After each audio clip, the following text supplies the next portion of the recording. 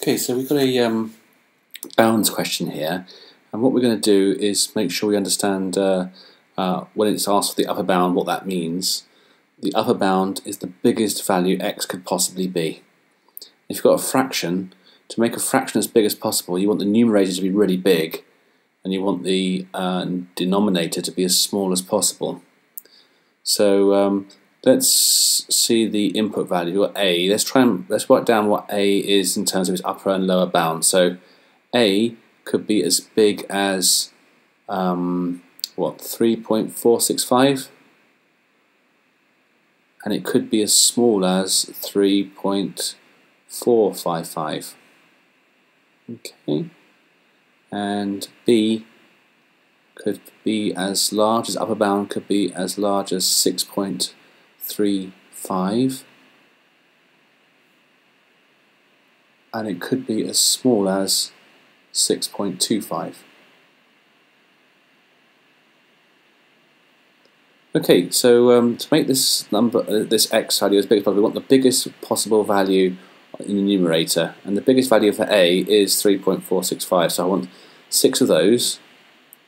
Now, how am I going to get this denominator to be as small as possible? I've got b take away a. So if b was as small as I could make it, if b was as small as it could possibly be, and I took away the largest a I could possibly get, that would get me the smallest denominator it's possible to get. So let's do that. So the smallest b is 6.25, and I'm taking away the largest possible a, which is 3.465.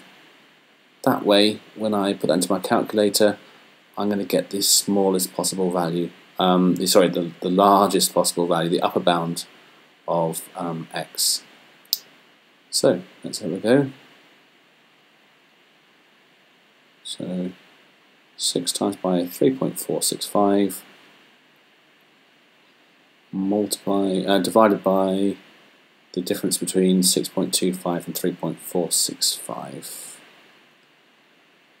and that gives me 7.46, I believe, to 3 sig figs.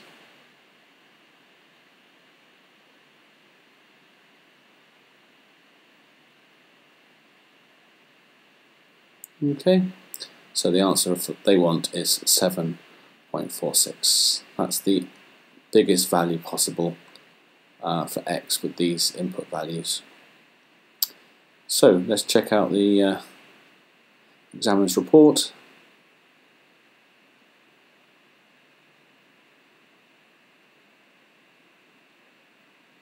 Okay, so I'm sad to see that some people are losing marks in these sorts of questions. I think they're entirely gettable, aren't they? Let's just check we've got the right answer, of course. So 7.46, lovely. Method mark, so you have to show working, please.